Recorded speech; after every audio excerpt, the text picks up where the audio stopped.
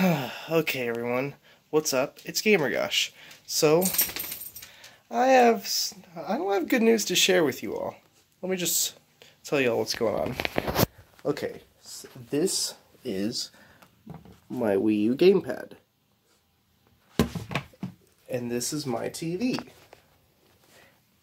Look what happens when I try to turn it on. If I can just... The blue light fades. The gamepad doesn't turn on. But look what does turn on. The Wii U console. It should be on. The Wii U console is on. The TV should be on. What the heck? There we go. I don't know why it took a long time to load up.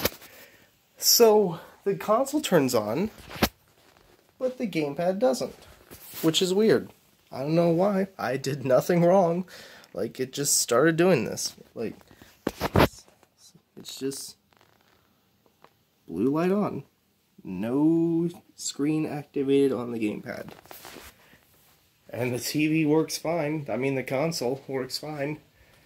And you're probably wondering, like, hey, what's the big deal?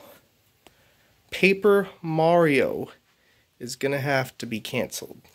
Well, not canceled, just delayed for now until I can get my Wii U gamepad fix. I hope you'll understand, but Paper Mario's not being canceled. It's going to come back.